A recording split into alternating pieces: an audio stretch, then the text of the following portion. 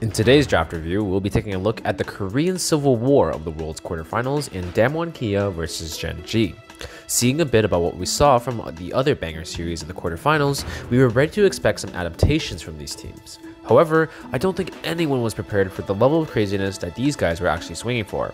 And needless to say, I love the creativity that's coming out from these guys, and it's my honor to break down the logic behind some of these picks that these teams are going for. As always, if you enjoy content like this, feel free to drop a sub to support the channel. Let's hop in the draft.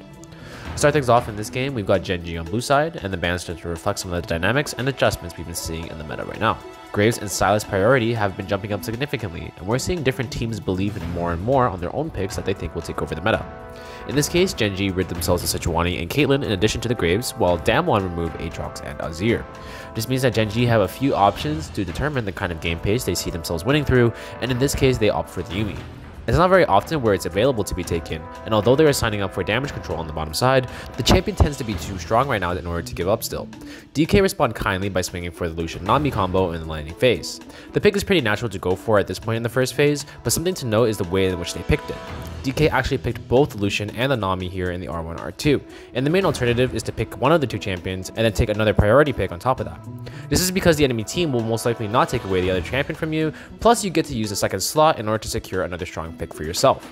The main benefit of them holding it off at this point is that they reveal less information by putting it this way. Gen G kinda just agreed to the pick though and take two picks that they see working well here, in both the Maokai and surprisingly, Misfortune. Ever since her lack of success in the group stage though, MF has fallen pretty hard off the cliff, and many teams have considered it dropped off the meta entirely. However, her statistics have not indicated that she was that weak in the first place, and Gen G seems to agree here. It matches well into the Lucian and provides a very solid combo for Gen G's composition so far, especially when compared to Yuumi's normal companion in the Sivir, which actually struggle much more in lane against this combination. I think this is a great use of the pick overall. DK round out this first phase with the Lysandra pick, which I think is okay, but by seeing the Misfortune pick, I want to see more picks either dedicated to something uncontested, or for getting a pick that can counter MF in one way or another. If you recall in earlier parts of Worlds, this is literally why she fell out of meta in the first place. I think the Lysandra pick can help with this since there's so much lockdown that can prevent Yuumi from getting out in fights, but other picks like Ornn or Vi could also do the job here, without necessarily worrying about a Lysandra ban. There are other picks in the mid slot that can work with these options in R4 and R5, but the Lysandra here is not the end of the world. Moving into phase 2, Gen G has some flexibility here with the Maokai, but their comp is pretty much looking for a decent source of power in topside and establishing a strong front to back by the mid game. DK on the other hand have pretty much already revealed that their composition wants to dissect Gen G's optimal positioning here.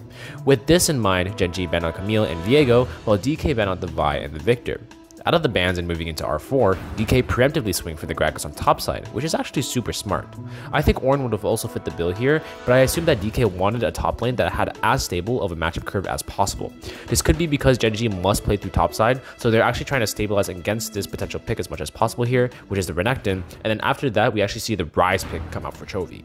This is super old school here, as Ryze very specifically has favorable interactions with Lysandra, as they are both mages with very similar range, but Ryze has a really good matchup, and Ryze can choose to lock down Lysandra at any time with his root and prevent the Lysandra escape.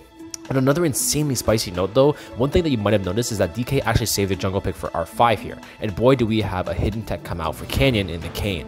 DK have definitely gotten something prepared very specifically for this current tank meta in the jungle, and although Kayn is a champion that you don't see in the meta often for his slow and low impact clear style, guaranteeing a matchup into a tank like Maokai or Sejuani means that he'll be able to serve a very stable early game and then potentially outscale these giga tanks as well. That's sort of the theory behind this, and DK once again drafted heavy CC in other areas of the map to help sort of compensate and create more leverage for the Kayn as well. This leads into the overall dynamic of draft, and this is quite the display from both teams as to what can really go on at the highest level of it.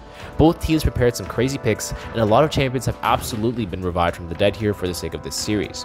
Gen G's comp is relatively standard and wants to basically enable their top and mid, while the MF Yuumi combo can actually hold their own against Lucian Nami, while DK's comp focuses on playing forwards and taking space, with the added benefit of that they don't actually have to worry about playing over aggressive like other compositions thanks to the Kayn pick. Teams forcing themselves to have to play for early impact and such actually often results in them just getting ready to fumble, so this actually addresses this problem very well, giving up trades in the right areas and come up with creative solutions to take advantages back in other ways of draft. This is what I like to see from drafts, and I just love seeing teams take advantage of as much of the league roster as possible. Overall, both teams have great and unique comps overall, and I'd say that Gen G still have a lot of great picks, have a stable and consistent way to scale into the later phases of the game, but also have an easier time executing on its composition. Because of this, I rate the draft just slightly towards them at 55-45. As always though, I hope this analysis was insightful to you guys, and I'll catch you in the next one. Stay fresh.